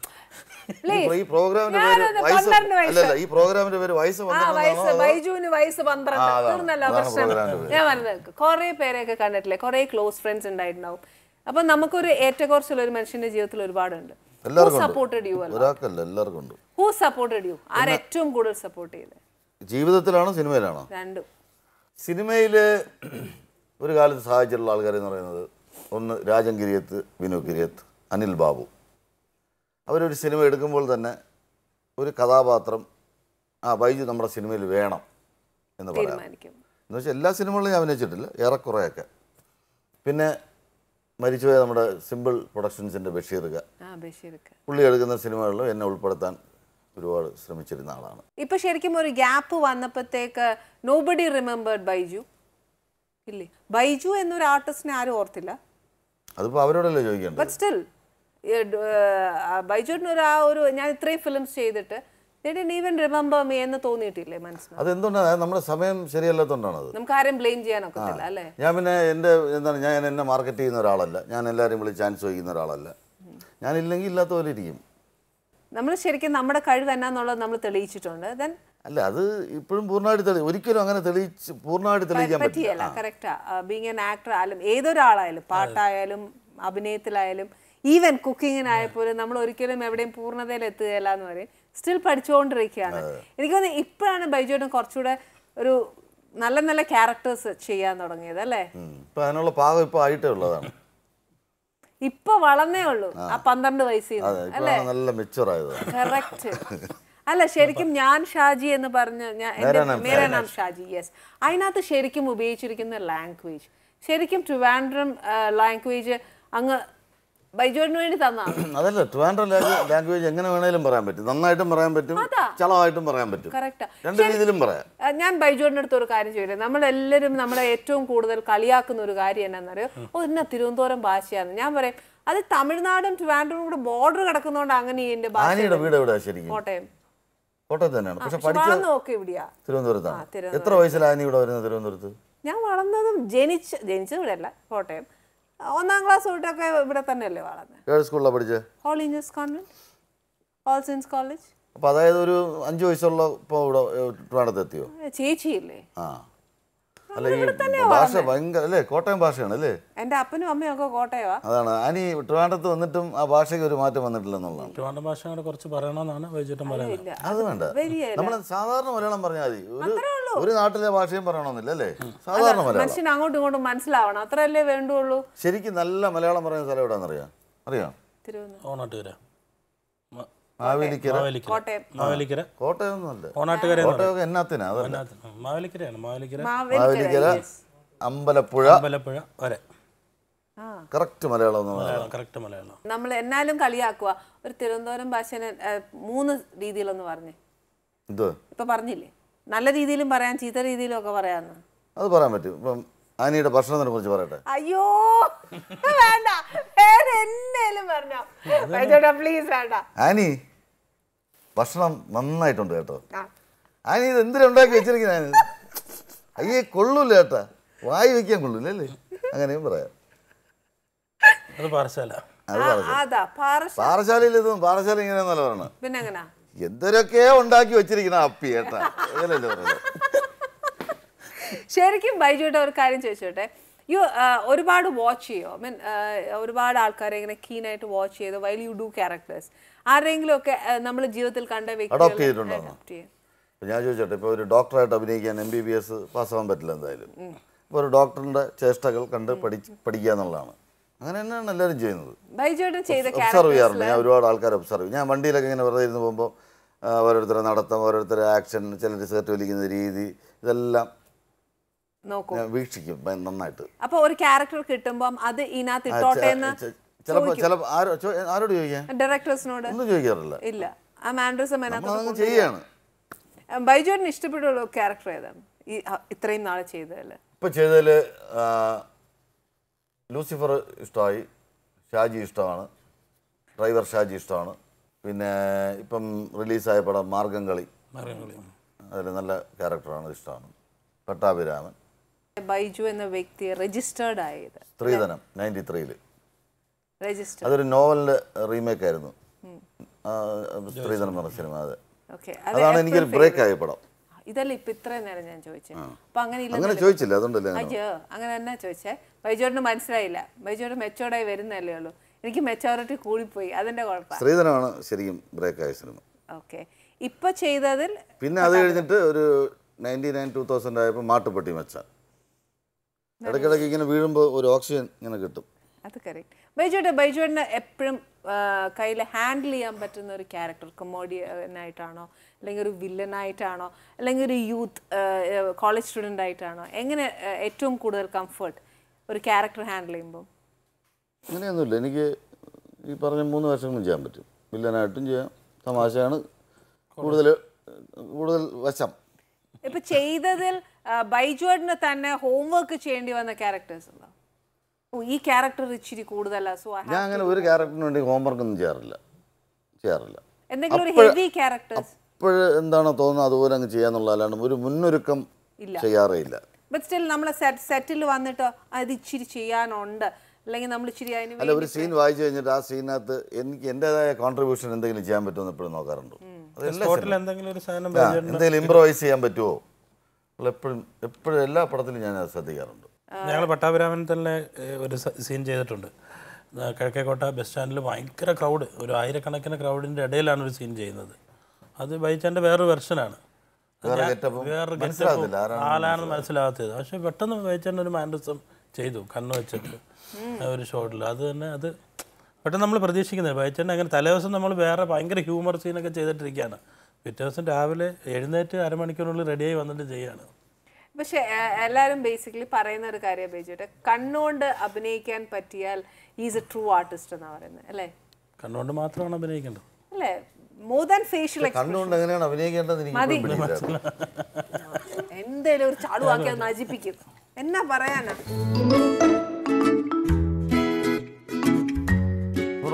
പച്ച വേണോ മഞ്ഞ വേണോ? ഇനി അതിനെന്നേലും അല്ല, പച്ച എന്താണ്? പിസ്ത. മഞ്ഞ ബനാന. അപ്പൊ മഞ്ഞ അവിടെ ഇരിക്കട്ടെ. ചോദിക്കാൻ നോക്കുകയല്ല, പേടിച്ചു പോയി. എന്നാ ചെയ്യാൻ നോക്കും? പത്തിരിയാണ്. പത്തിരിയാണെന്ന് പറയാൻ പറ്റും. പത്തിരി ആന്നല്ല, പത്തിരിയാണ്. പത്തിരിയാണ്. ഇതിനെന്നാ പറയണം? ഇത് എന്നതാ ഇത്? മട്ടൻ. മട്ടനാന്നോ? എന്നാ കേട്ടോ, ഇച്ചിരി മതിയല്ലോ അല്ലേ? ഇച്ചിരി മതി, ഇച്ചിരി. കോട്ടേഴ്സിലങ്ങ് പറയാൻ ഭയങ്കര ഇതാണ്. എനിക്കത് മാന്യമായിട്ട് കുറേ നേരം സംസാരിച്ചപ്പോഴേ അതങ്ങോട്ട് വന്നു അല്ലേ? ഇനി തൊട്ട് ഞാൻ ഇങ്ങനെ സംസാരിക്കുന്നുള്ളൂ. ഇച്ചിരി കൂടി എടുക്കട്ടെ. ഇപ്പൊ ഒരു പടത്തിൽ കോട്ടേഴ്സിലങ്ങ് ചെയ്യുന്നുണ്ടല്ലോ, ബൈജുവേട്ടൻ ചെയ്യുന്നതോ? ഹാപ്പി സർദാർ. അതിനകത്ത് എന്നാ സർദാർജീനെ പോലെ ഒക്കെ ആണോ? കാളിദാസൻ സർദാർ ആയിട്ടാണ്. അത് വേറെ ക്യാരക്ടർ, ഇതുവരെ ചെയ്യാത്ത പോലത്തെ. അതിനകത്ത് ഹിന്ദിയൊക്കെ പറയോ? പിന്നെ ഇപ്പൊ ഹിന്ദി പഠിച്ചോ? എനിക്ക് ഹിന്ദി ഒന്നും പറയണ്ട, ഞാൻ കോട്ടയം ഭാഷ. കോട്ടയത്ത് അച്ചാനാ. അപ്പൊ മുണ്ടും ജിബയൊക്കെ ഇട്ട് ഞാൻ ഫോട്ടോ കാണിച്ചു തരാം. പിന്നെന്നാ അവിടെ വെച്ചാന്നോ ലൊക്കേഷനൊക്കെ? ആലപ്പുഴ. ഓക്കെ. സർ, ശരിക്കും സർ ഈ ഫീൽഡിലേക്ക് വരുന്നത് എങ്ങനെയാണ്? ഞാനീ പറഞ്ഞ പോലെ ഞാൻ വളരെ ചെറുപ്പത്തിൽ വന്നതാണ് സിനിമയിലേക്ക് വരണമെന്ന് ഭയങ്കര ആഗ്രഹമാണ്. പക്ഷേ നമ്മുടെ നാട്ടിലോ വീട്ടിലോ, എൻ്റെ വീടൊരു വില്ലേജാണ്, താമരക്കുളം എന്ന് പറയുന്ന ഒരു ഗ്രാമമാണ്. പക്ഷെ അവിടെ ആ നാട്ടിൽ ആരും സിനിമയില്ല. അല്ല, ആലപ്പുഴ ജില്ല തുടങ്ങുന്നതാണ്. അപ്പൊ സാറിന്റെ മനസ്സിന്റെ ഉള്ളില് ഈ പറഞ്ഞ പോലെ സിനിമ കാണും, സിനിമ ഒരുപാട് കാണും. അപ്പോഴും ഡയറക്ട് ചെയ്യണം എന്നായിരുന്നു ആഗ്രഹം, അഭിനയിക്കാനായിരുന്നു? ഞാനന്ന് നാടകമൊക്കെ ഡയറക്റ്റ് ചെയ്യും. എന്നിട്ട് നാടകം ഇപ്പോൾ 2 മണിക്കൂർ നാടകം ഉണ്ടാക്കിയിട്ട് അന്ന് ഗ്യാപ്പ്. അവിടെ നാട്ടിൽ ഒരുപാട് ക്ലബ്ബുകളും ഓണാട്ടുകാരെന്ന് വെച്ചാൽ ഉത്സവത്തിൻ്റെ സീസണാണല്ലോ. അപ്പോൾ പ്രൊഫഷണൽ നാടകം ഉണ്ടാവും, വേറെ എന്തെങ്കിലും ഗാനമേള എന്തെങ്കിലും ഒരു പരിപാടി ഉണ്ടാവും. അതിൻ്റെ ഗ്യാപ്പിൽ ചിലപ്പോൾ 2 മണിക്കൂറുണ്ടെങ്കിൽ ഈ നാടകം 2 മണിക്കൂറായിട്ട് കളിക്കും. അരമണിക്കൂറുള്ളെങ്കിൽ അത് തന്നെ എഡിറ്റ് ചെയ്ത് അരമണിക്കൂറാക്കും. ചിലപ്പോൾ 15 മിനിറ്റ് വരെ ആക്കി കളിച്ചിട്ടുണ്ട്. അപ്പോൾ നമ്മൾ കൂട്ടുകാരെല്ലാം കൂടെ ചെയ്യുന്നൊരു സംഭവമാണ്. അങ്ങനെയാണ്. ഞാൻ സാജൻ സാറിൻ്റെ കൂടെ ചക്കരമ്മയൊക്കെ ചെയ്ത സാജൻ സാറിൻ്റെ കൂടെയാണ് ചെയ്തത്. സാറിന് ആദ്യമേ ഡയറക്ഷനാണ് ഇഷ്ടം?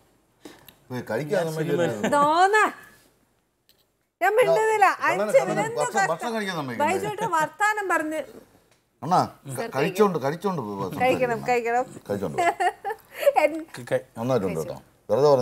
ബൈജുവേട്ടൻ പറഞ്ഞാ പിന്നെ നോ ഇതാണ് ഉള്ളത് പോലെ മുഖത്ത് പോയി പറയുന്ന ആളാ. ചാനലിരുന്ന് ഞാൻ പറഞ്ഞേ കൊള്ളത്തില്ലെങ്കിൽ ഫുഡിന്റെ കാര്യത്തില് ബൈജുവേട്ടന് കോംപ്രമൈസ് ഇല്ല, ഉള്ളത് നല്ലതായിട്ട് കൊടുക്കണം അല്ല ബൈജുവേട്ട? ബൈജുവേട്ടൻ വെട്ടി തുറന്ന് പറയാം എന്ത് കാര്യം. അതെവിടെ അല്ല, എനിക്കറിയാൻ മേല. അതുകൊണ്ട് അത് തന്നെ ആ കൊടുത്ത പത്തിരി തന്നെ പരത്തേച്ച് കീറിപ്പോയി പരത്താൻ ഒക്കുകയല്ല. എന്നാ പാടാന്നറിയാം ഇത് ഉണ്ടാക്കാനായിട്ട്. പറയുമ്പോ പത്തിരി ഭയങ്കര സോഫ്റ്റാ, 3-4 എണ്ണം കഴിക്കാൻ നോക്കും. പക്ഷെ ഉണ്ടാക്കാൻ എന്നാ ഇവിടെ വെച്ച് ഭയങ്കര ടേസ്റ്റാ കറി. ഇവിടെ ഉണ്ടാക്കിയ ലക്ഷണമൊന്നും കാണുന്നില്ലല്ലേ? അതെ, ഞാൻ അടുക്കള എപ്പോഴും വൃത്തിയാക്കി അങ്ങനെ അലങ്കോലാക്കി ഇടാറില്ല. ചുമ്മാ എന്നെ ഉണ്ടെങ്കിൽ ഒരു കുറ്റം ഹെൽത്ത് ഇൻസ്പെക്ടറായിട്ട് അഭിനയിച്ചു വന്നതിന്റെ ഒരു ഹെൽത്ത് ഇൻസ്പെക്ടറായിട്ടെ. ഓ അതിന്റെ ഒരു ഹാങ് ഓവർ കിടക്കുക. അതാ ഉടനെ ഇങ്ങനെ ചുറ്റും എല്ലാം നോക്കിയത്. നീറ്റാണോ?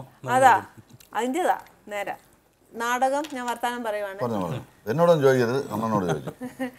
നാടകം ഡയറക്റ്റ് ചെയ്തിട്ട് പിന്നെ സാർ എങ്ങനെയാണ് ഫസ്റ്റ് സിനിമയിൽ വരണമെന്ന് ഭയങ്കര ആഗ്രഹമാണ്. ഫസ്റ്റ് സിനിമയിലാണ് അസിസ്റ്റൻ്റായിട്ട് സിനിമയിലാവുന്നത്. സിനിമയിൽ വരണമെന്ന് ഭയങ്കര ആഗ്രഹം. പക്ഷെ എങ്ങനെ എത്തുമെന്ന് അറിയില്ല. ആരുമായിട്ട് ഒരു പരിചയമില്ല. റിലേറ്റീവ്സിലും ഇല്ല, അകന്ന ബന്ധത്തിലും ഇല്ല, നാട്ടിലും ഇല്ല, ഒരു ആർക്കും ഇല്ല, ഒരു ബന്ധവുമില്ല. എങ്ങനെ എത്തുമെന്ന് അറിയില്ല. അങ്ങനെ തിരുവനന്തപുരത്ത് ഒരു കല്യാണത്തിന് വന്നു അച്ഛൻ്റെ അമ്മയുടെ കൂടെ. അപ്പോൾ ബസ്സിലിരുന്ന് നോക്കിയപ്പോൾ, ബസ്സിൻ്റെ സൈഡിലിരുന്ന് നോക്കിയപ്പോൾ ഷൂട്ടിംഗ് നടക്കുന്നു. അപ്പോൾ എനിക്ക് മനസ്സിലായി തിരുവനന്തപുരത്താണ് ഷൂട്ടിംഗ് നടക്കുന്നത്. ഇതിൻ്റെ ഈറ്റില്ലം തിരുവനന്തപുരമാണെന്ന് മനസ്സിലായി. അതിനുശേഷം എനിക്ക് തിരുവനന്തപുരത്ത് ഒരു മാസം താമസിക്കാനുള്ളൊരു സാഹചര്യം ഉണ്ടായി. ശ്രീചിത്രയിൽ ഇതേപോലെ ഒരു പേഷ്യൻറ്റിന്, എൻ്റെ ഒരു കൊച്ചച്ഛന് ഒരു മാസം അവിടെ ട്രീറ്റ്മെൻറ്റിന് ശ്രീചിത്രയിൽ താമസിക്കണം. അപ്പം ഞാൻ SSLC കഴിഞ്ഞിട്ട് ആ അവധിയുണ്ടല്ലോ, 2 മാസം അവധിയാണ്.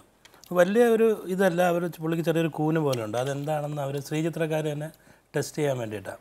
അപ്പോൾ ഒരാൾ കൂടെ ഒരാൾ വരാം. അത് വൈകുന്നേരം 1 മണിക്കൂർ മാത്രം കയറി കാണാം, 5 മണി മുതൽ 6 മണി വരെ. അപ്പം ഞാൻ വന്നിട്ട് ഒരു ലോഡ്ജിൽ താമസിക്കുകയാണ്. വൈകുന്നേരം 1 മണിക്കൂർ എനിക്ക് പുള്ളിയുടെ അടുത്ത് പോകാം, കാണാം, അത്രേ ഉള്ളൂ. അപ്പോൾ രാവിലെ മുതൽ അതുവരെ ഞാൻ ഫ്രീ ആണ്.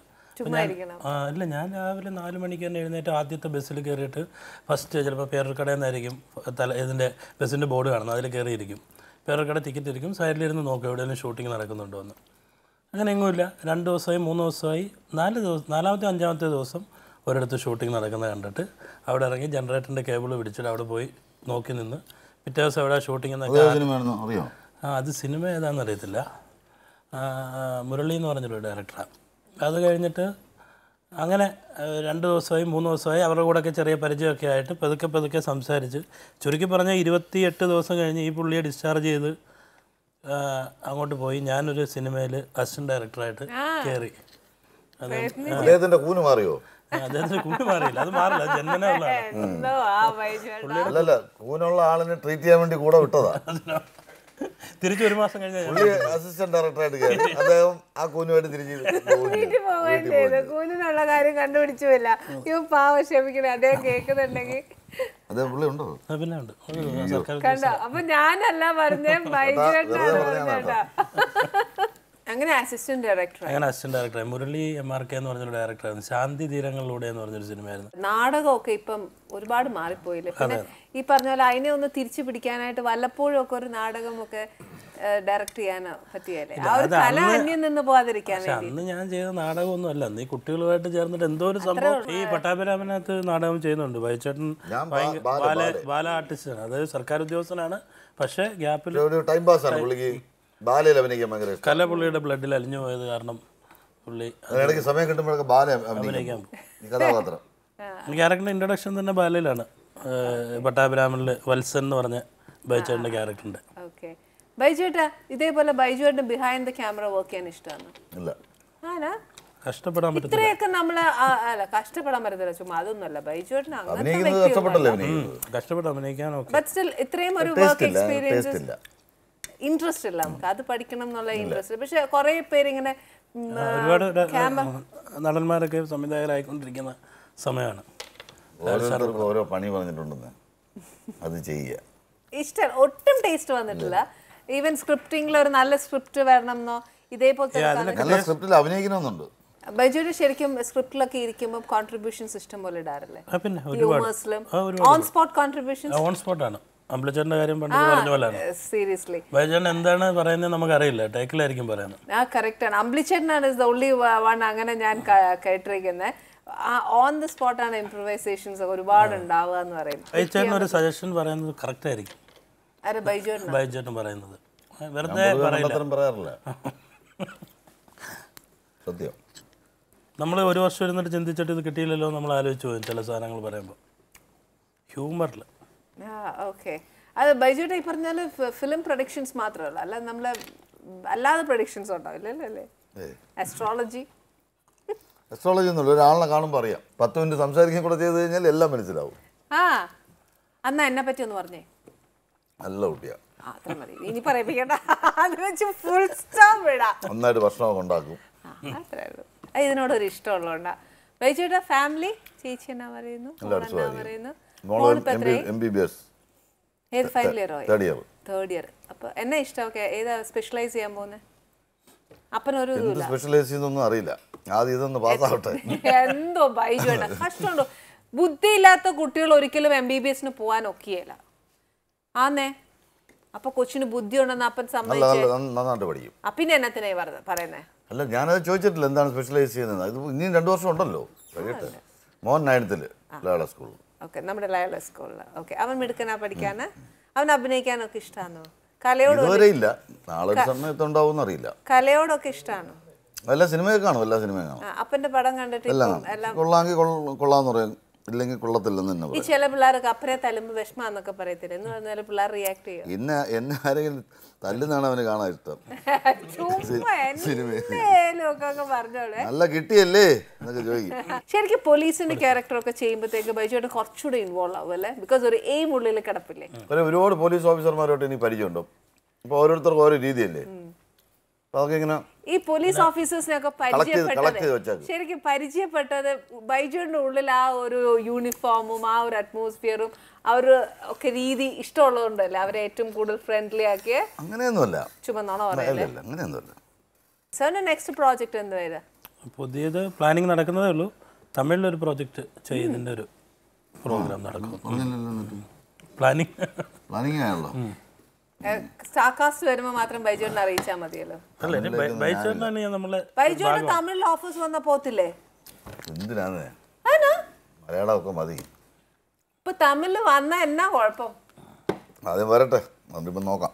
അപ്പൊ എന്തായാലും സാറ് കൊടുക്കും ഇല്ലേ? പിന്നെ തീർച്ചയായിട്ടും. പിന്നെ ബൈജുവിന്റെ പുതിയ പ്രോജക്ട്സ്? പുതിയ പടം ചെയ്യാൻ പോകുന്ന മമ്മൂക്കായിട്ടൊരു പടമാണ് ഇപ്പൊ. ഷൈലോക്ക്, അജയ് വാസ്തവ് ഡയറക്ട് ചെയ്യുന്ന പടം. ഓക്കെ, എന്നത്തെ ക്യാരക്ടർ? അതിനകത്ത് ഞാനൊരു പടമൊക്കെ എടുത്ത് പൊട്ടി പൊളിഞ്ഞൊരു പ്രൊഡ്യൂസറായിട്ടാണ് അഭിനയിക്കുന്നത്. ബൈജുവിന്റെ 10ഓളം സിനിമകൾ റിലീസിന് ഇനി 10 ഇനി ഒരു 8 പടമുണ്ട്. 8 പടം റിലീസിന് വരുന്ന കോളാമ്പി, അനുഗ്രഹീതൻ ആന്റണി, ഹാപ്പി സർദാർ, ക്ഷണം, പിടികിട്ട പുള്ളി, ഇപ്പൊ date കൊടുക്കാനില്ലാത്തൊരു ഉറിയടി. ബൈജുവേട്ടൻ is totally busy now. Zamzam. Anyway, so happy. ഇവിടെ വന്ന് ഇച്ചിരി സമയം തന്നില്ലേ? മുമ്പ് എന്നെ വിളിച്ചിട്ടില്ലായിരുന്നു. വന്നില്ലല്ലോ. അതങ്ങ് പറഞ്ഞാൽ മതിയല്ലോ. ഇപ്പൊ തെളിഞ്ഞല്ലോ അല്ലേ? ഞാൻ വിളിക്കാഞ്ഞിട്ടല്ല, വരാഞ്ഞിട്ടാണ്. ഇവിടെ വന്നതിൽ I M so happy and thankful to you. Thank you sir. ഒരു സൂപ്പർ ഡൂപ്പർ ഹിറ്റ് ആവട്ടെ. സ്വന്തം കുഞ്ഞുങ്ങളെ സ്നേഹിക്കുന്ന എല്ലാ അമ്മമാരും എല്ലാ വീട്ടമ്മമാരും ഒരു പ്രാവശ്യം ഈ സിനിമ ഒന്ന് കാണണം. അത് ഞങ്ങളൊരു റിക്വസ്റ്റാണ്. തീർച്ചയായിട്ടും. അത് എന്തായാലും ഇപ്പം ആനീസ് കിച്ചണിൽ വന്ന ഇത്രയും വിശേഷങ്ങൾ പറഞ്ഞു, വീട്ടമ്മമാരെല്ലാവരും കേട്ടു. ഉറപ്പായിട്ടും ഞങ്ങൾ ഈ സിനിമ കാണും, അതിൻ്റെ അഭിപ്രായങ്ങൾ അറിയിക്കും. ബിക്കോസ് അത്രയും നല്ലൊരു മെസ്സേജ് അതിൻ്റെ ഉള്ളിലുള്ളത് കൊണ്ടും പ്രത്യേകിച്ച് സാർ എടുത്തു പറഞ്ഞു കുട്ടികളെ സ്നേഹിക്കുന്ന എല്ലാ വീട്ടമ്മമാരും ഇതിനകത്ത് ഇത് കണ്ടിരിക്കണം. ഓഫ് കോഴ്സ് എല്ലാ അമ്മമാരും സെൽഫിഷ് ആണ്, പൊസസീവ് ആണ്. അപ്പോൾ ഉറപ്പായിട്ടും ഞങ്ങൾ കാണും. Anyway all the best sir and thank you very much. സന്തോഷം, വളരെ താങ്ക് യു. ഇവിടെ വന്ന് ആനയെ കണ്ടതിലും വളരെ സന്തോഷം. നല്ല ആഹാരം കഴിക്കാൻ കഴിഞ്ഞാൽ അതിലും വലിയ സന്തോഷം, അതിലേറെ സന്തോഷം. Thank you. All the best. Pattabhiraman എന്ന് പറയുന്ന സിനിമയുടെ വിശേഷങ്ങൾ കണ്ടിട്ട് നമ്മൾ സാറിനെ അറിയിക്കണം. അതിനേക്കാട്ടിലും ഉപരി സാർ നമുക്ക് വേണ്ടിയിട്ട് ഒരു ബൈജുവേട്ടൻ പറഞ്ഞ പോലെ ഒരു സോഷ്യൽ അവയർനെസ് അതിനകത്ത് തന്നിട്ടുണ്ട്. അത് നമുക്ക് ഈ പറഞ്ഞ പോലെ എല്ലാവരുടെയും വീട്ടിൽ വന്ന് ഓരോരുത്തരായിട്ട് പറയാൻ ഒക്കുകയല്ല. ത്രൂ നമുക്ക് മീഡിയാസിൽ കൂടെ നമുക്കത് മനസ്സിലാക്കാൻ പറ്റുള്ളൂ. ആ സത്യം മനസ്സിലാക്കണമെങ്കിൽ പട്ടാഭിരാമൻ കാണണം. കണ്ടിട്ട് നമ്മുടെ ജീവിതങ്ങളിൽ പറ്റുന്ന തെറ്റുകൾ തിരുത്തുക, മുന്നോട്ട് പോകാനുള്ള ആരോഗ്യമായിട്ടൊരു ലൈഫ് നമ്മൾ നേടിയെടുക്കുക. ഇതേപോലെ ആരോഗ്യമായ വിഭവങ്ങൾ ഉണ്ടാക്കുക. അടുത്ത എപ്പിസോഡിൽ പുതിയ ആൾക്കാരുമായി, പുതിയ വിശേഷവുമായി, പുതിയ വിഭവവുമായി നമുക്ക് വീണ്ടും കാണണം. Till then, goodbye. Costume courtesy for Annie, Jovito Designer Studio, Trivandrum.